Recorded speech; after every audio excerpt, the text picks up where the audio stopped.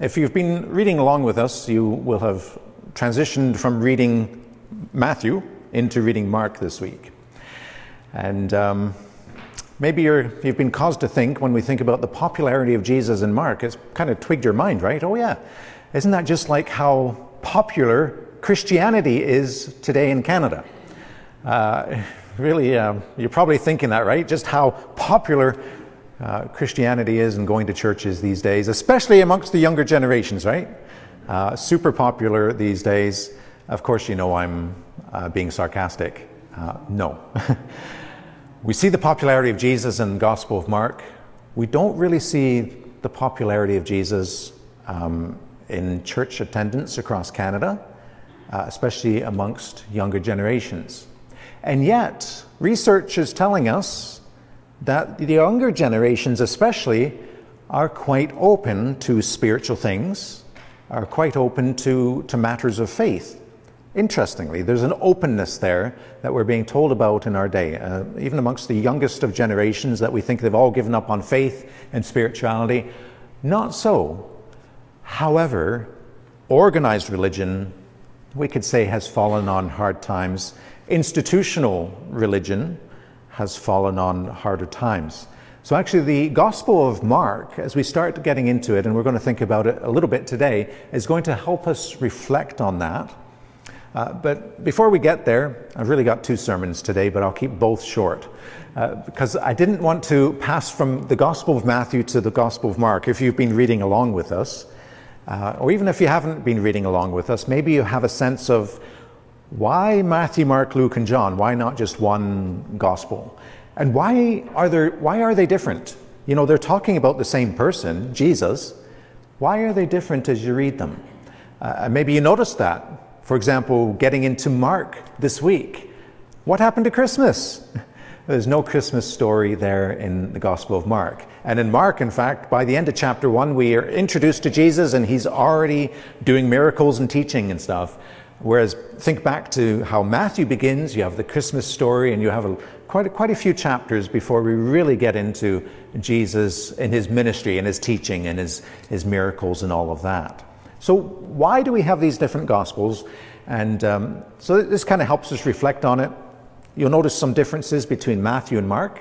What they come down to is that they're two different people writing, Matthew and Mark, but they're actually have in mind two different groups of people that they're writing to. Now we typically think Matthew, Mark, Luke, and John, the writers of the gospel, they're just writing to us, right? They didn't have that in mind. I don't think Matthew, Mark, Luke, or John had in mind, oh yeah, Clark Dixon is going to be reading this 2,000 years from now. I don't think they were thinking that. Rather, what they were doing is they had a certain group of people in mind in their day to write to, and so they wrote with that in mind. So, for example, Matthew is really writing to people of his own faith tradition, Judaism. He's writing to people of that faith tradition back in that day to introduce them to Jesus. And that's why you have a lot in Matthew about this happened to fulfill. He's very often, especially in the early chapters, pointing out how Jesus is a part of our faith tradition, part of our Judaism faith tradition, that Jesus is a part of that. And that he is rooted in our people, Matthew would want to say. He's rooted there, and so look at how the Old Testament points to him, how the Hebrew Old Scriptures point to him. And also we have Matthew writing to people that he knows will have this sense of, in our religion, in our faith tradition, we listen to our religious teachers, our spiritual leaders. Now you've heard me preach on those spiritual leaders and religious teachers recently, and especially from like Matthew chapter 23, where Matthew just rips them apart, right? Or Matthew doesn't, but Jesus rips them apart. And there's like a whole chapter of woe to you, scribes and Pharisees. And so it makes sense in the context of Matthew writing for those who have this sense of we listen to those people. And so Matthew's writing to say, wait a minute, maybe you shouldn't be listening to those people so much, you should be paying attention to Jesus. He is the King of the kingdom. If you could summarize Matthew's teaching in what he wants to communicate in his gospel, in his account of Jesus' life, death, and resurrection, it would be, Jesus is the King of the kingdom. And we, being good Jewish people, we're all well versed in what that kingdom is, but Jesus has come to redefine that for us and to help us live it, help us enter into it. And so Jesus is the King of the kingdom. That's Matthew. Now Mark, on the other hand, he's more writing to kind of anyone and everyone. And he's also the most concise gospel. He's the shortest of the four gospels. He just gets straight to business. He basically, if you wanted to summarize Mark's approach, he's introducing us to Jesus. He's giving us, if you could use the expression, the essential Jesus. The essential Jesus. Everything you need to know about Jesus and nothing you don't need to know. Here is the essential Jesus, and it is a concise report. Now, Mark, we don't think that Mark was with Jesus as Jesus was teaching and doing miracles and whatnot. Mark wasn't a witness to all the events that he describes, but typically Bible scholars think that Mark hung out with Peter a lot. And Peter was going around preaching and teaching and would have said a lot about the stories of Jesus, what Jesus said, what Jesus did.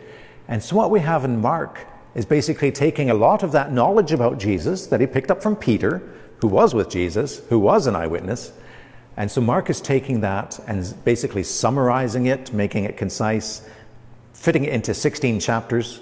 Although Matthew, Mark, Luke, and John would have no ideas of chapters and verses back in those days. They were just writing, right? That came much, much later to have chapters and verses. But Mark, he's basically giving us everything you need to know from the teaching of Peter. This is Jesus. So that's Mark's intention, that anyone and everyone, whether somebody be Jewish or not, would be able to respond to Jesus. Mark wants to introduce us to Jesus. And so that is what he does. And so let's get into that introduction to Jesus a wee bit this morning and see what we can learn. And what we really gets impressed upon us, especially this past week's readings, is just how popular Jesus was. If in Matthew we get this sense of Jesus as the King of the kingdom, well, in Mark we get more of a sense that Jesus is a bit of a, shall we say, superstar. This guy is he's well known and well liked. Everybody loves him. Well, let's take a look at some of the verses that just come up on that. Mark chapter 1. Jesus does a miracle. He heals a man who has an unclean spirit. And then in chapter 1, verse 28, at once his fame began to spread throughout the surrounding region of Galilee. So this idea of fame getting spread around. And then Peter goes to Simon Peter's house and does a miracle there. And then in verse 33, and the whole city was gathered around the door. So we have the sense of everybody's learning what Jesus is doing. They're flocking to him already. We're only halfway through chapter 1. And then we have Jesus cleanses a leper later after that. And then just a few verses. But he went out and began to, and Jesus told this leper, don't go tell anyone. Go talk to the guys at the temple. Tell them as a witness to them. But don't go telling anybody else. But this man went out and began to proclaim it freely and to spread the word so that Jesus could no longer go into a town openly, but stayed out in the country. And people came to him from every quarter. So again, this popularity of Jesus, despite Jesus saying, don't tell anybody about me. He's trying to keep a lid on his popularity, but it's not working. Next, Jesus heals, we're now into chapter 2, a paralytic. And so many gathered around the door that there was no room for them, not even at the front door. And Jesus is teaching, and that's when you have this, these guys come, and there goes my sermon notes. Then you have these guys come bringing their friend, and they dig a hole in the roof. Construction was different back then. They dig a hole in the roof and lower the man down because there's no room. Again, the popularity of Jesus, people are there flocking to him. A little later, we have Jesus calling Levi, Matthew.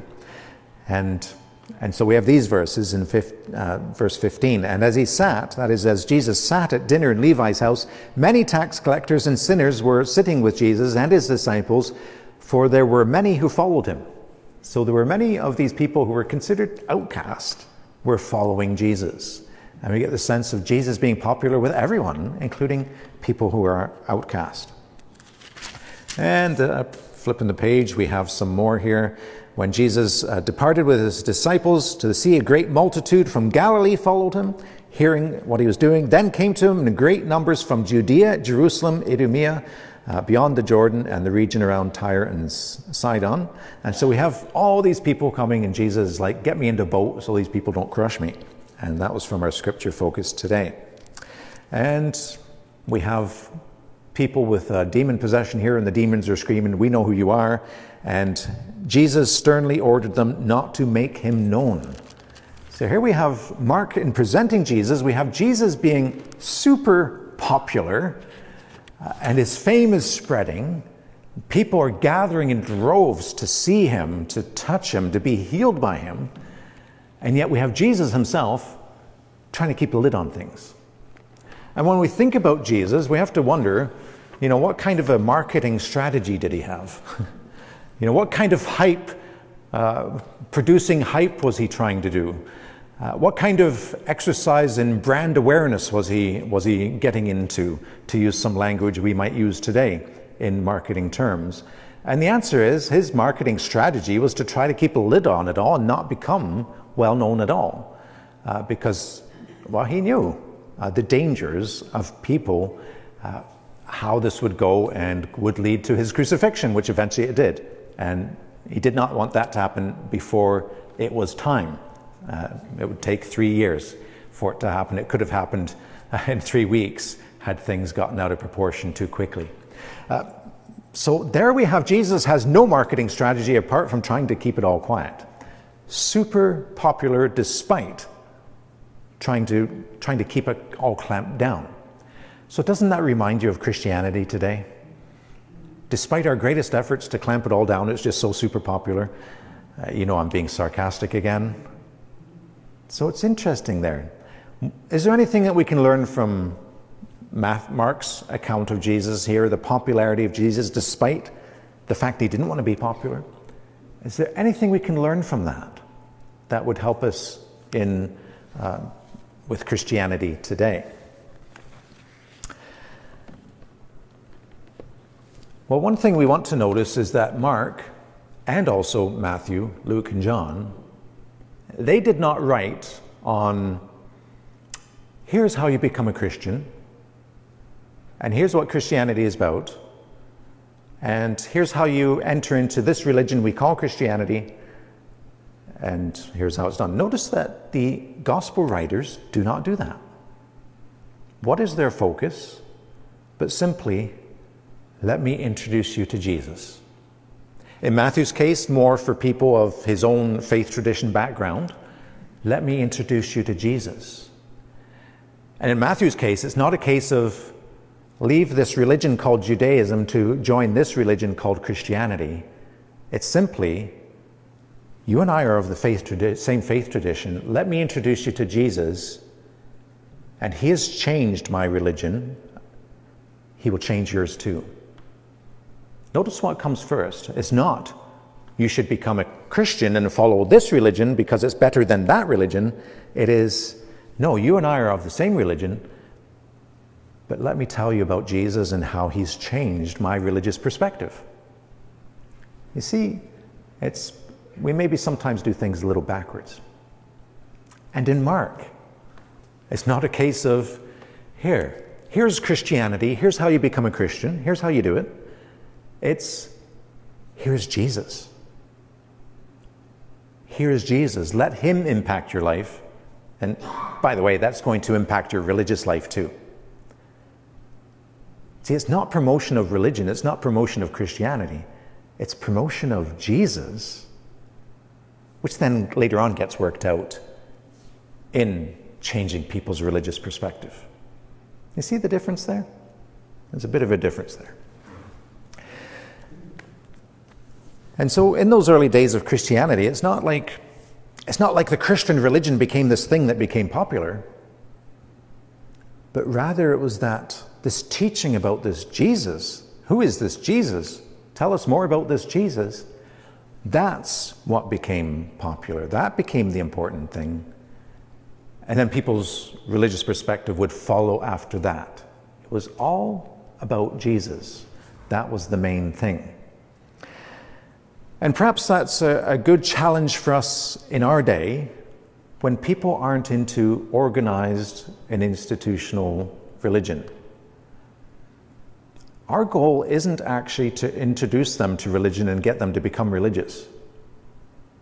It can sometimes sound like it is. Like we package it in marketing terms. Let me tell you why you should get hyped about what Christianity is. Is that our goal? Or is our goal actually to help people become aware of Jesus? Knowing that as people start to learn more about Jesus, become aware of Jesus, that's going to actually impact their religion and change things up for them, just as it does for us. So the question is, where's our excitement? Is our excitement about Christianity that we've looked at all the world's religions and we think, yeah, Christianity is a good one, and, well, Christianity comes along with Jesus, so maybe I should learn something about Jesus? Or is it a case of, there's this man Jesus, and because of Jesus we know so much about the love of God. It's through Jesus that we learn about God. So we get excited about Jesus, and therefore Christianity becomes a thing that is helpful to us in getting to know Jesus and in following Jesus. You see the difference there? Are we hyped about Christianity and, oh yeah, maybe at some point I'll learn about Jesus? Or are we excited about Jesus and therefore we start learning about Christianity? There's a difference there. And I think a lot of times, people especially who are raised in Christian circles can treat it like that religion, that it's one religion amongst many, and maybe they don't even know that much about Jesus. When really it's all about Jesus. It's about Him. I had a bit of experience with that in my own life, where you could have called me a Pauline Christian. That my favorite books of the Bible to read were like Ephesians and Romans, because they were highly theological and just, it really exercised my brain, I guess. I liked that. Until I started reading the New Testament in Greek.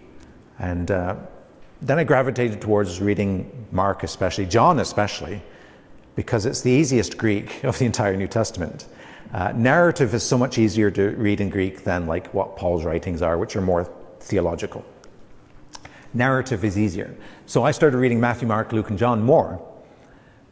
And it was through that experience where I was kind of like, wait a minute, this really is about Jesus.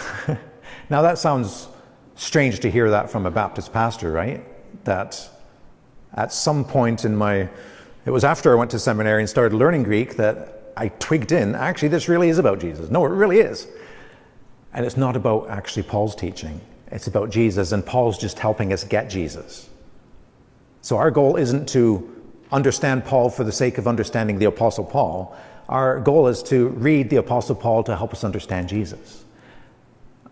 Our goal isn't to read Revelation for the sake of understanding Revelation. Our goal is to read Revelation for the sake of understanding Jesus.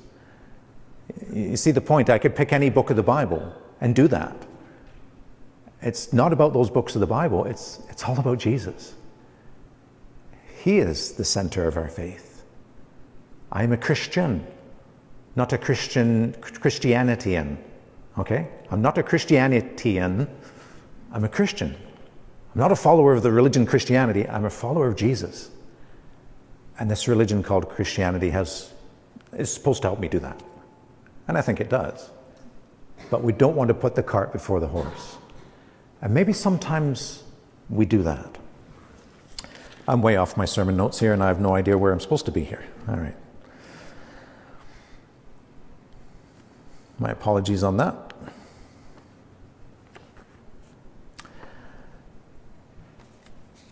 There's also a sense, too, that people aren't into organized religion and institutional religion at the moment, especially the younger generations. That's okay, because we have the opportunity to help them have an awareness of Jesus, and then see where that leads, as according to what religion they pick up on, or what that Christianity looks like for them. Create an awareness of Jesus there. But also another thing we could say is there's a great misunderstanding of the Bible, how it works and what it is, both inside Christian circles and beyond. There's a great misunderstanding about that. And so this is again another opportunity to bring it back to Jesus. Because sometimes how we promote Christianity is we promote the Bible, and you get kind of a sense of, well, if only we could find Noah's Ark on some mountain somewhere, we could prove that every word of the Bible is true, and people would have to believe it, right? Wouldn't that be great? Or if we could find all kinds of chariots at the bottom of the Red Sea, we could prove that that whole Red Sea thing happened, and people would have to believe the Bible then, right? That's not actually what we're supposed to be doing as Christians. Our goal isn't to prove that the Bible is true in every word. Our goal is to help people become aware that Jesus is real. See the difference there? Our goal isn't to prove that the Bible is true. Our goal is to prove that Jesus is real. And then from that, then we go back and say, okay, how does the Bible, how does that fit into our faith? And what is it and how does it work? Where sometimes people in promoting Christianity are really promoting the Bible. It's a promotion actually of Jesus, an awareness of Jesus, and let our thoughts about the Bible follow that rather than lead that, because that becomes a big stumbling block for people too, especially when we get too, you've heard me preach on this before, too excited about preaching, oh, I can prove that the world was created in 6 literal 24-hour periods of time. No young person is going to go for that, really. Maybe there are a few who are steeped in that, but no. You know, again, our goal isn't to present people, get people to believe the Bible. Our goal is to create in people an awareness of Jesus, trust in Jesus, and then our thoughts about the Bible will follow that, just as our thoughts on Christian religion will follow that. To put Jesus first. To put Jesus first. Now, there are a couple of stumbling blocks in the way, just as there was in Mark's day and in Matthew's day when they're writing their Gospels. There were a couple of stumbling blocks, and it was the Apostle Paul said that the cross of Jesus Christ is a stumbling block to Jews and foolishness to the Gentiles. And so those people who are from the Jewish background would say, well, if Jesus was crucified, what kind of a Messiah is that? That's ridiculous. So that's a stumbling block to the Jews, but also foolishness to the Gentiles. They're like, this idea of God coming to us and dying. And anyway, they just say that's kind of weird and foolish. So a stumbling block and foolishness. And it can be to people today, this idea of Jesus can be a bit of a stumbling block and foolishness. And what do I mean by that? Well, when people get so steeped in a modernist way of thinking, by modernist way of thinking, what I'm referring to there is kind of this idea that we can know things, but the only way we can know things is through science. That's really a modernist way of thinking. And so that becomes a huge stumbling block to people coming to faith in Jesus, to trust in Jesus. Because this idea of, well, you can't learn about Jesus through science, therefore it didn't happen, or therefore we can't know about it. And so when people get steeped in that modernist way of thinking, that's where creating an awareness of who Jesus is and what Jesus was like, and how Jesus helps us know God, that becomes very difficult. I've used this illustration once before. It's, if I get on my motorcycle and head down the 401, which can be very straight and flat and boring, so I don't like to do it. But if I was riding that motorcycle, and if you were to take, 30 seconds of time, and you were to study what a motorcycle is and what it does, you would probably learn that what a motorcycle does is get me from one point to another quite quickly. What you would not realize is that motorcycles can turn. And so if you were just studying it and realizing I'm just going a straight line in those 30 seconds, you might miss out on the fact that there's something more to learn about motorcycles, that they turn, and they turn very well. And that's much more fun on a motorcycle than going in straight lines.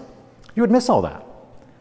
And that's a bit like the modernist way of thinking, where science itself is like taking all of time and being able to look at that much of it and study it. And there's so much that gets missed out that science just can't teach us. And I forget who said it first, but somebody said, science doesn't actually teach us anything. It's scientists who teach us things. But there's only so much that they can learn about, because there's only so much. It's like studying that motorcycle under just 30 seconds of time. You miss out on a lot. And so science misses out on a lot. It can't tell us about God, apart from indirectly. There are certain ways it can teach us some things about God indirectly. But there's certain things it cannot teach us. One thing science can't teach us is history. And so we depend upon historians to teach us. And that's where, again, back to Jesus, science isn't going to teach us about Jesus, but history is. And using good historical method will help create an awareness about Jesus, that he actually did exist, and yeah, what are we to make of Jesus and how he changed history? So that's one roadblock, and to create an awareness of Jesus, is this idea of modernism. The other roadblock is to go with postmodernism, which follows modernism, and it's this kind of idea that, well, we can't know anything. We can't know anything, and so a lot of people have this postmodernist idea. We can't know things, but we can still be religious. Just pick one that helps you and become spiritual. Yeah, we can do that, but just pick something it's really utilitarian. Just pick whatever fits you, whatever works for you. So we would want to say that's a roadblock, because again, like the modernists, we want to say you can know things. Yeah, we can know things, and we can learn things about Jesus from doing good historical work, from getting into Matthew, Mark, Luke, and John, and the rest of the New Testament. We can learn things about Jesus, the truth, the reality of Jesus. We can learn about that. And so it's not just postmodernism that you can't know anything. Yeah, there are things you can know. So we want to draw upon our brothers and sisters in the modernist world and say, yeah, they're right about some things. We can know truth. But then to the modernist, we want to say, hey, we want to learn some things from the postmodernists and say, you can't know everything. So we want to draw a bit from modernism and postmodernism and be able to just create an awareness. And watch out for the stumbling blocks in people's lives today, that they can't meet Jesus because they've written him off. We can't learn about him from science, or they can't have an awareness of Jesus because, oh, well, we can't know anything anyway, so I'm just going to pick a religion that fits me. We want to say to that, let's create an awareness of Jesus, that there are good reasons to believe in Jesus. There are good reasons to trust in Jesus. And like Matthew and like Mark, to focus on, let's introduce you to Jesus. Jesus was hugely popular despite the fact he tried to keep it all quiet and keep a lid on it. Christianity in our day is hugely not popular, despite best efforts to kind of increase it in our day through evangelism and whatnot. Maybe something we can learn from Mark. Let's focus on introducing people to Jesus. Make it about him. It's not actually about getting people into the Christian religion. It's not about getting people to believe the Bible. It's actually about introducing people to Jesus. Perspectives on religion and perspectives on the Bible will follow that. Nowhere in the New Testament do we see this idea of this is what a Christian is and here's how you get into it, but rather we just have it with Matthew, Mark, Luke, and John. Here's Jesus. Let me introduce you to him. Can we be doing that?